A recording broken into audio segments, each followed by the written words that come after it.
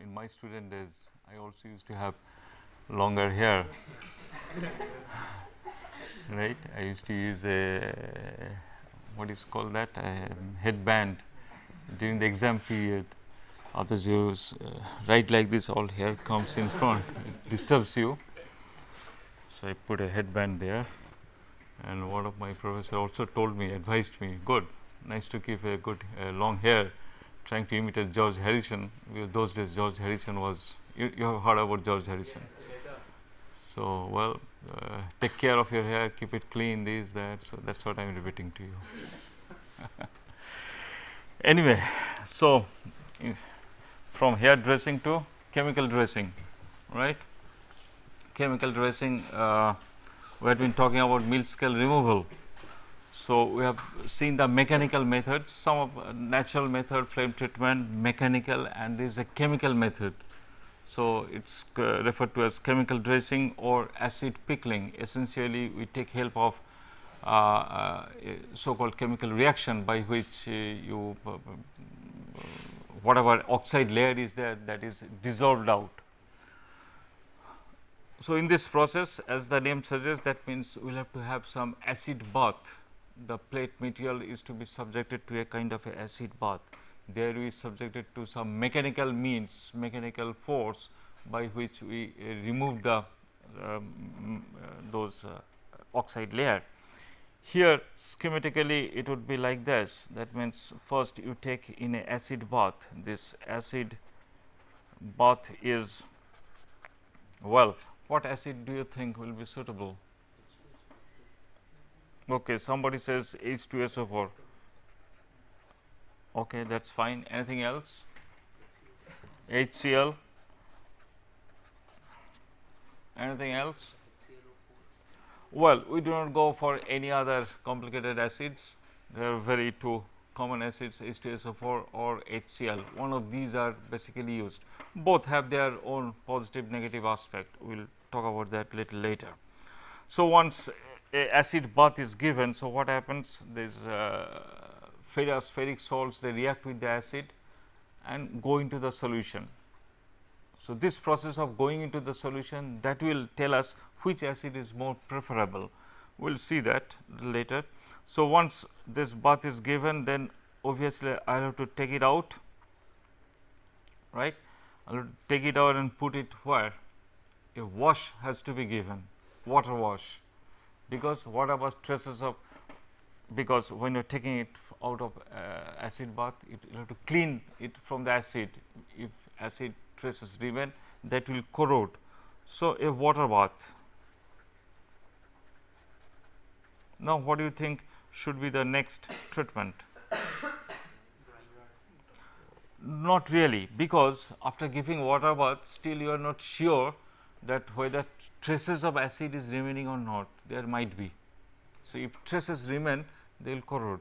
So, alkali bath, right. And once again a alkali bath means it should be followed by a water bath, because you will have to clean it. So, here you can see in short blasting we have seen there is a question of dirt and dust and noise, and here acid, alkali, water, quite a messy affair. Okay. Well, water bath, next what it should be?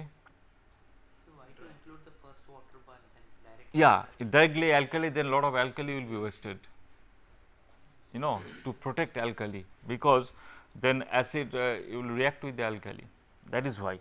So, after water bath when I am taking, then there can be few traces only. So, that is why, but in the process you need lot of water, that is there, but still water would be cheaper than the alkali. So, that is how. Had water been costlier, then probably straight away go for alkali, like in Germany, and in Germany a bottle of water is costlier than a bottle of beer. So, you can choose what you want to drink. Anyway, so that is how it is.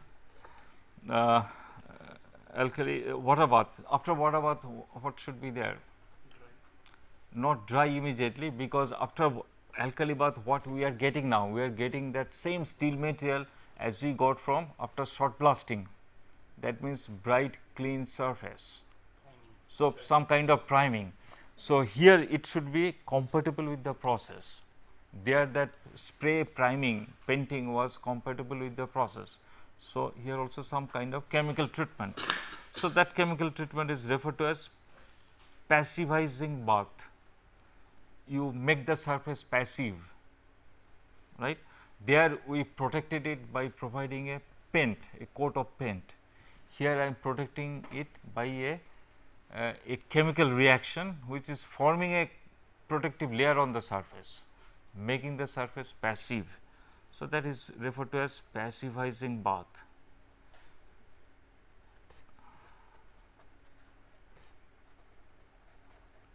That means the surface is becoming passive. So, well, so in the after it has been passivized, then you just take it out. There is no need of drying, because the water will dry off automatically after the passivizing bath. Well, after the passivizing bath, one can give a kind of a another round of water wash.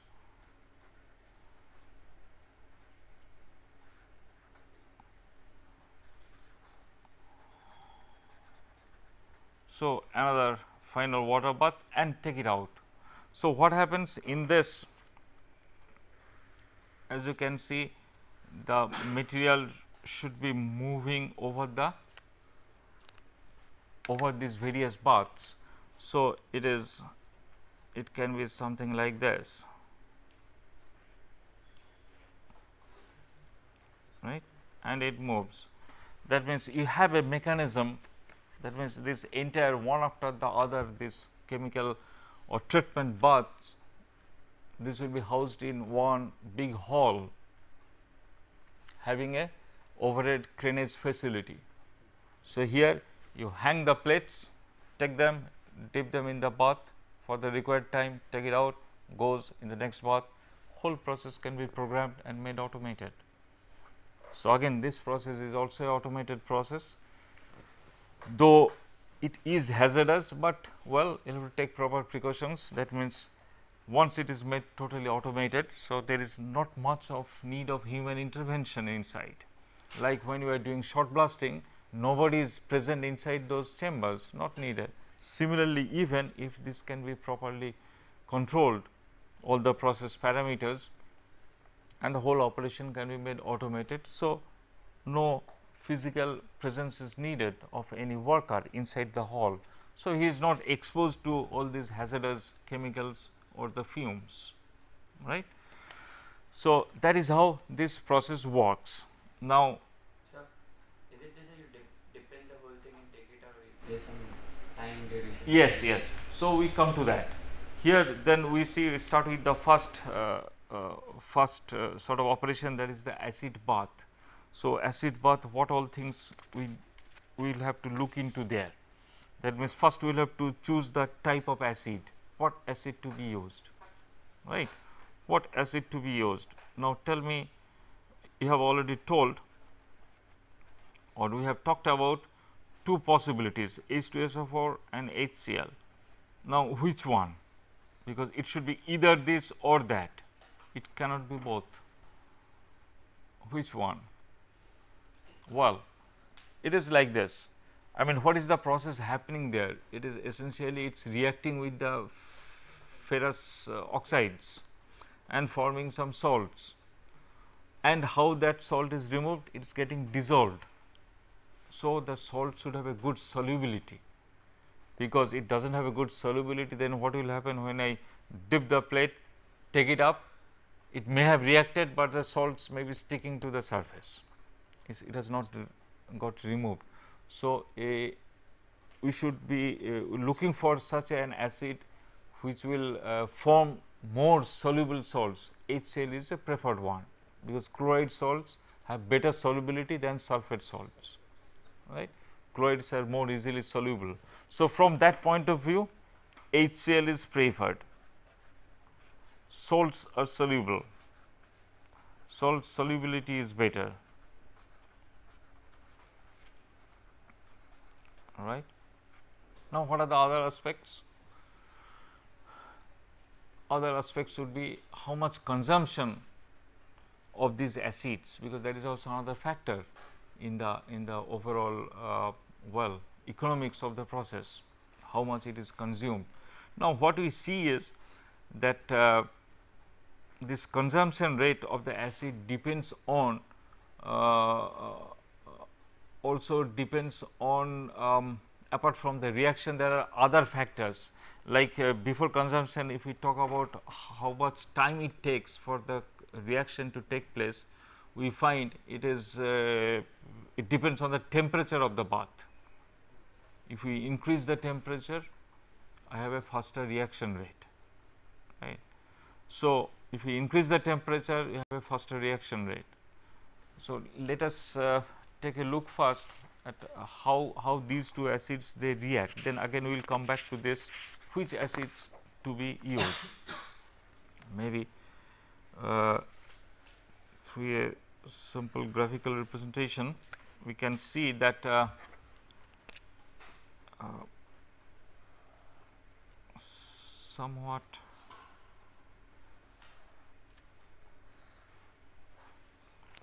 like this. This represents HCl with 10%, HCl 5%.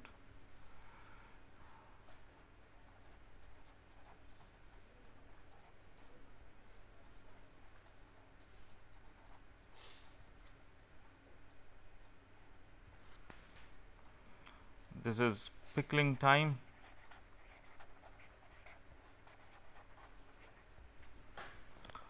This is temperature.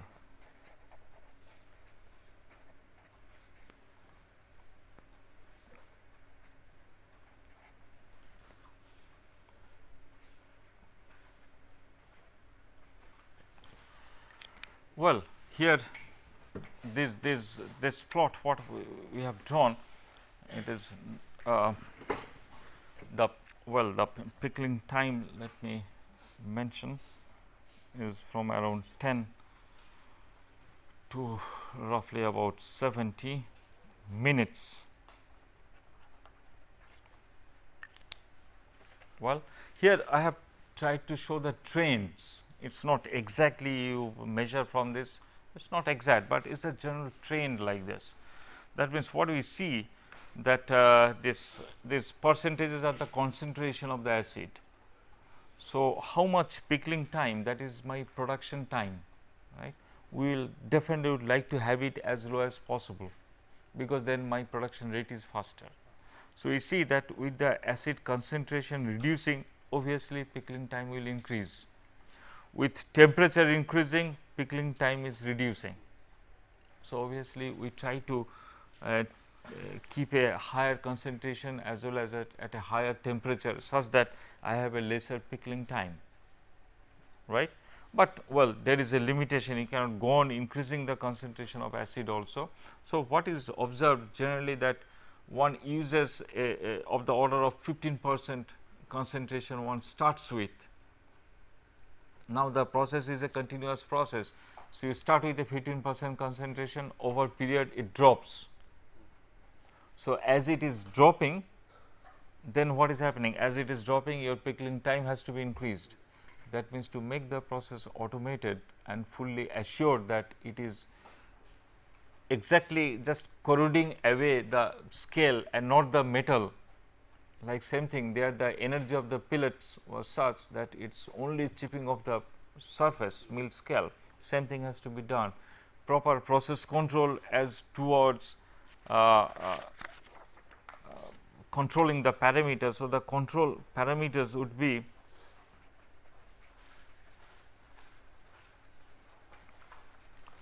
of this process, control parameters would be, well, the acid concentration, right, concentration of acid, well, then the time, well, the temperature, all right, and of course, agitation of the bath.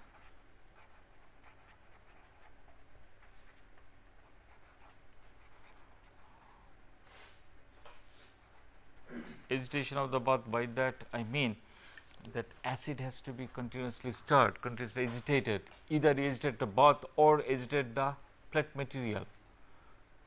That helps in the reaction process, that helps in the removal process of the salts, right. So, these are the aspects to be controlled, and as we can see with time, that means as the with time the concentration of acid will fall, because it will react with the thing. So, the pickling time has to increase, right, for a given temperature. For a given temperature, we do not tamper with, we fix a temperature, generally a temperature level of around 35 degrees centigrade is used. I mean, there is no hard and fast rule about it, but it has been observed that if we go for HCl at 35 degrees centigrade, it is good. What does that mean? It is good. That means we see a comfortable reaction time, right. And also there is another aspect here, as we see that the pickling time is naturally more for H2SO4, right. So, a preferred choice is HCl, but from the cost point of view, HCl works out expensive because it is more volatile. There is loss takes place by evaporation, and that loss increases much with increasing temperature. So, if I could have gone up to 60 degrees centigrade, it would have been even better from production point of view, but the loss of HCl would have been too much. So, that is how probably a compromise is, that you keep the temperature at a level of 35 degrees centigrade, wherein we make a compromise of the loss due to volatile effect of the acid at that elevated temperature, vis-a-vis the pickling time, the productivity.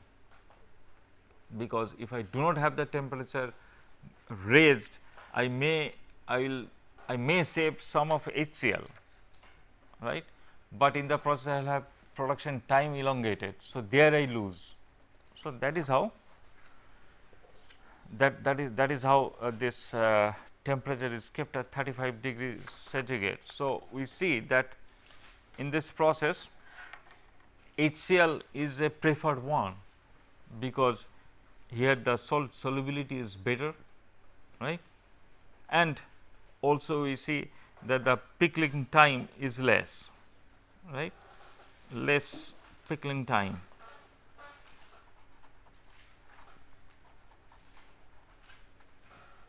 Less pickling time, though the consumption of acid will be more compared to H2SO4 in case of HCl, but still we will have overall economics works in favor of HCl, right. Consumption would be more, right, but overall economics will be better.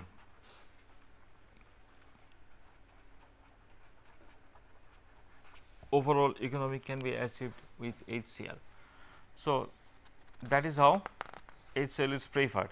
And now, so we see that in this process the control parameters, as we have mentioned, that we will have to have a proper process control. That means, we will have to have mechanism to monitor the concentration of the acid bath continuously, and it has to be properly agitated, the acid bath, because if it is not agitated, then the concentration on the bath at various points will differ. So, there should be a uniform homogeneous composition of the acid all over. So, monitoring of that continuously with time. So, you will have to have a proper process developed such that as it monitors that the concentration is falling from 10 to say it will gradually fall, it is not a step function. it will gradually fall. So, accordingly gradually you will have to, as it is falling, you will have to increase the pickling time. So, that should go automated, then only it will function properly. And temperature, well, as we mentioned, you maintain a elevated temperature. Depending on what temperature you are maintaining, your pickling time, concentration, all those things will be affected.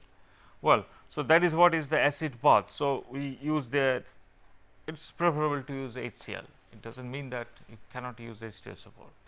There are places where people use for some reason of their own H2SO4 also possible. If you are not, if you can afford to have a longer pickling time, okay, that H2SO4 may work out more economic. That is the thing. If your production rate required that you will have to produce so much within a certain period of time and which cannot be achieved by H2SO4, then well, one have to go for HCl. So, that is how. So, once that is done, you need water bath. This water cleaning is done. This cleaning is flowing water. It has to be flowing water. It is not stagnant water, because then again cleaning is not done properly. So, that is another difficulty of this process, means it should be having good huge amount of water.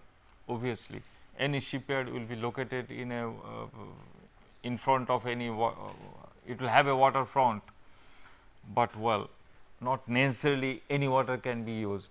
It has to be some bit of treated water, not necessarily distilled water, but treated water. Then comes alkali bath. In the alkali, it is essentially alkali of soda ash, or what is that, calcium hydroxide bath is used, right. There is a because here the whole purpose of the alkali bath is nothing but just to so called neutralize the traces of acid whatever is there. So, obviously, you go for the cheapest one, and possibly calcium hydroxide is one of the easily available and the cheapest alternative which can be used. So, this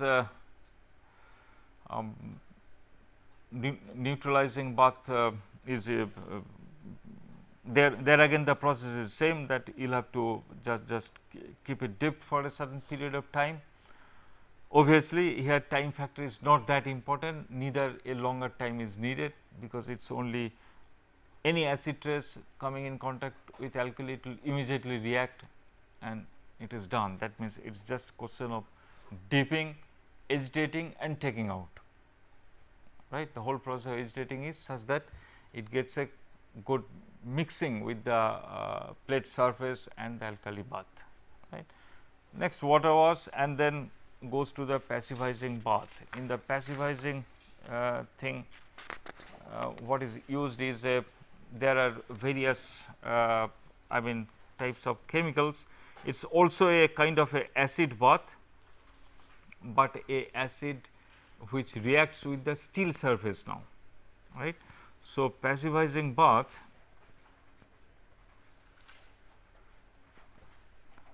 that comprises of a acid bath, however, which reacts with the steel surface. There the acid was reacting in the previous case with the mild scale. Now, this acid is reacting with the steel surface, because after the alkali bath we are getting the clean, fresh, shining steel surface, right. So, this will form a salt, right, which will be passive in nature. That salt should be passive in nature and should adhere to the surface. Previously, we used a acid such that it reacts with the surface was mild scale and forms a salt which is soluble in water. So, here I have to have the salt forming which is insoluble, which is fairly hard in its sort of property, that means should have the necessary abrasion resistance, necessary hardness, should have a good bonding with the surface.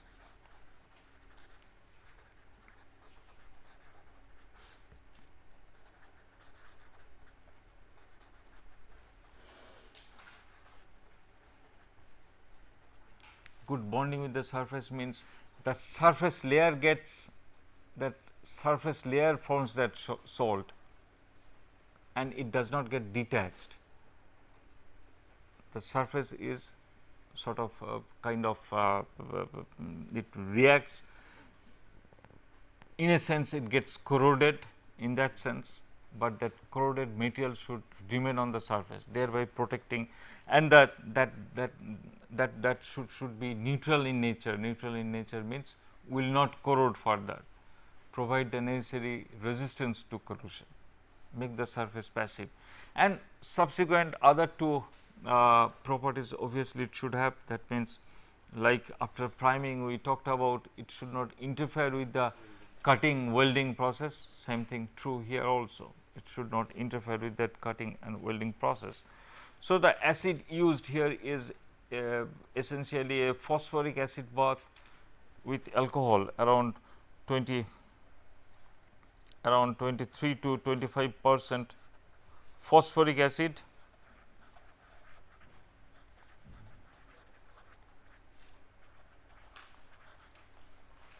in a ethyl alcohol bath of 19 to 20% ethyl alcohol.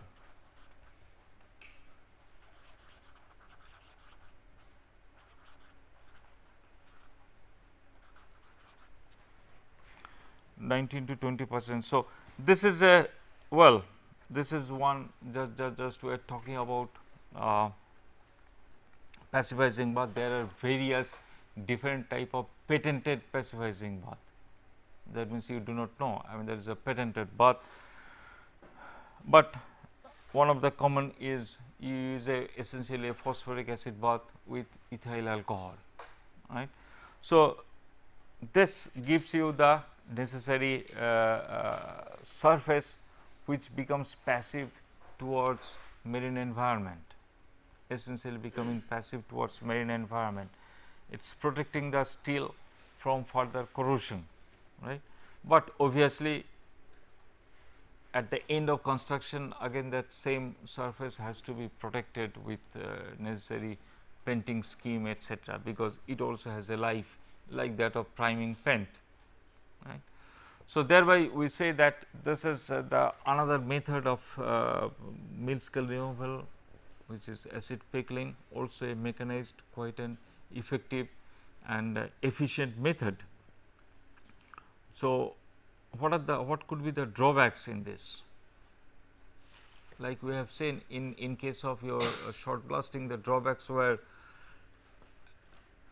that it could cause work hardening of the surface, leading to cracks developing, it could deform the plates, right.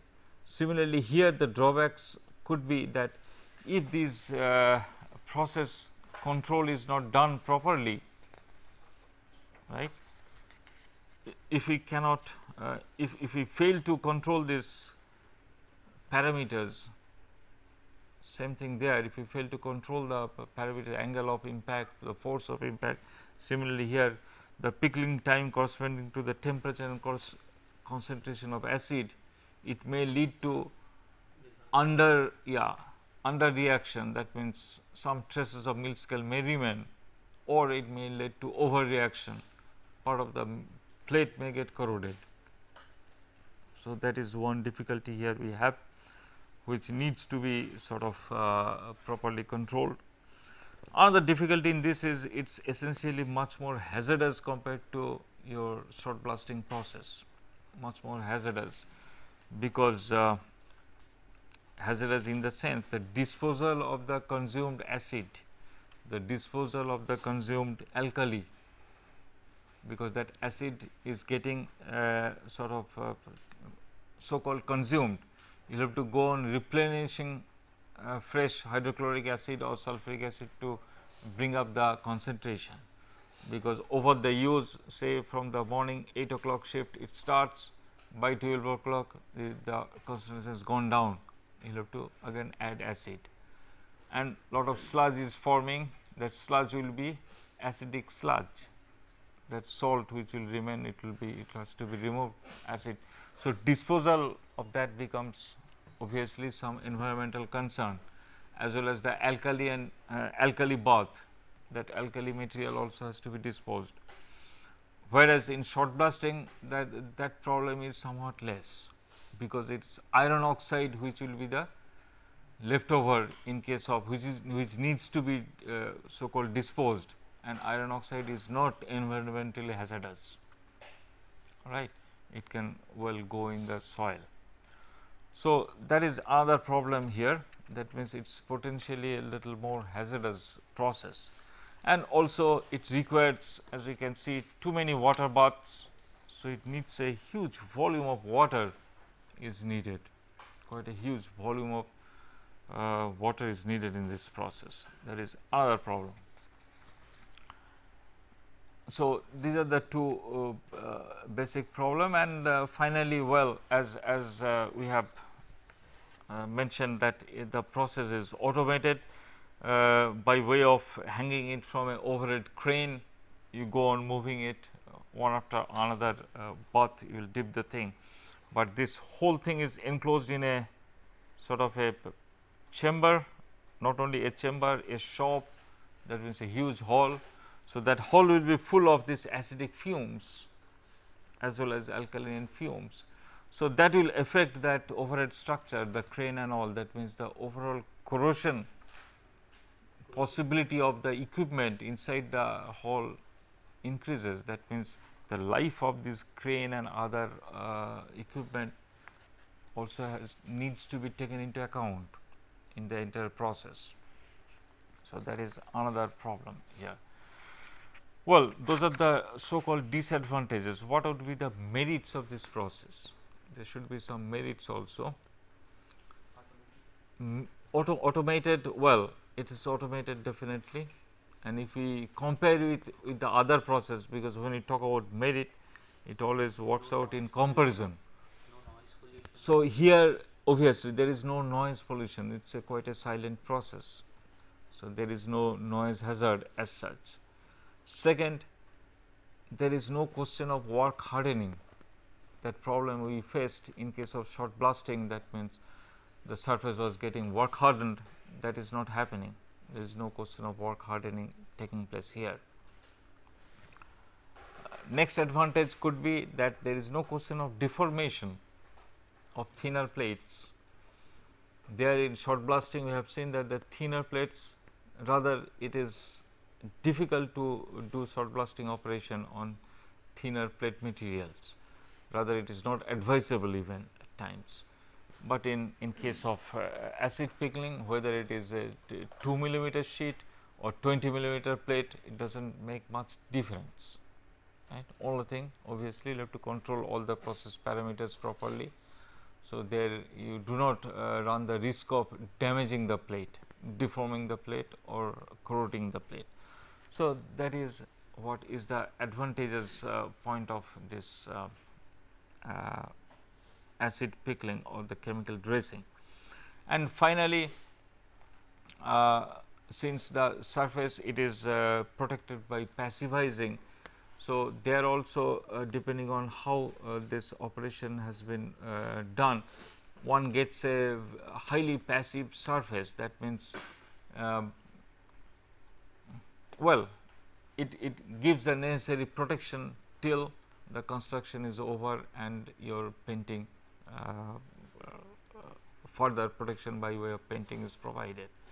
So, that is how we see that among all these processes, your shot blasting and chemical pickling, these are the two process which works out to be effective. Shot blasting and, well, it can be termed as acid pickling. They are the two processes of removing mill scale from the steel material, which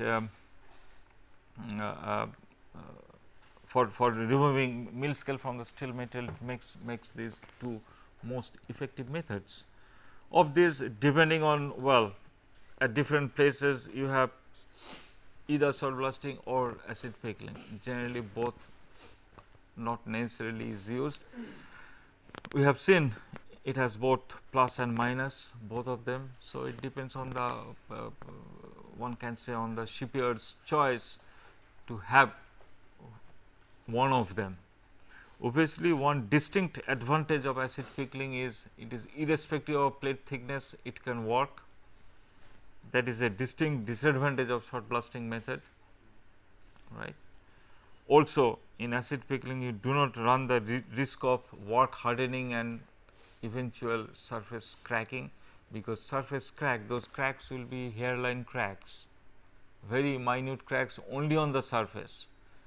As such they are benign, as such they do not create any problem, but if the same material is subjected to subsequent fatigue loading, then those benign cracks may become the locations for further crack generation and subsequent crack propagation, right. So, that is how those cracks are definitely not benign in that sense, because the plate material being used for shipbuilding purpose, for ships or offshore platforms, it is quite normal and natural that they will be subjected to fatigue loading. Fatigue loading, as you know, is nothing but reversal of stress.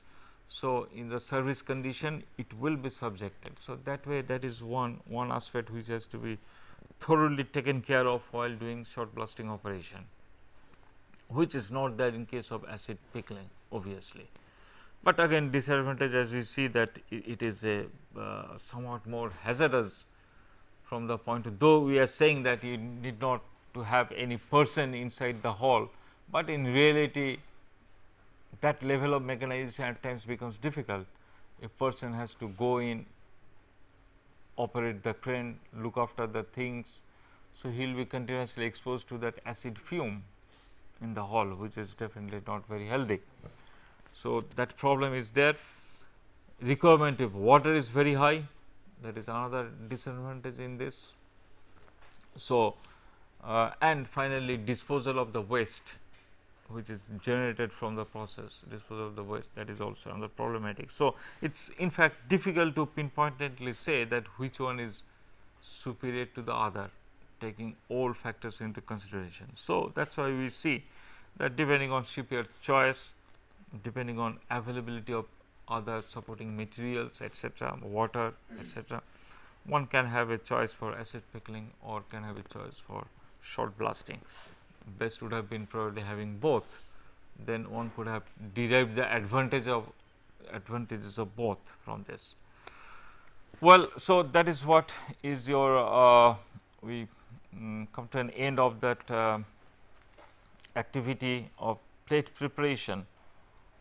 So, this was plate preparation, and next we will move over to what would be the next operation, logical operation, plate cutting. So, we will come to the plate cutting, plate cutting operation, and plate cutting, well, just we will take it up in the next class. However, little introduction to this plate cutting.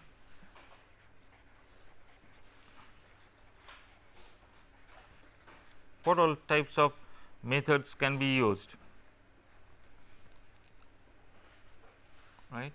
One is obviously a mechanical cutting.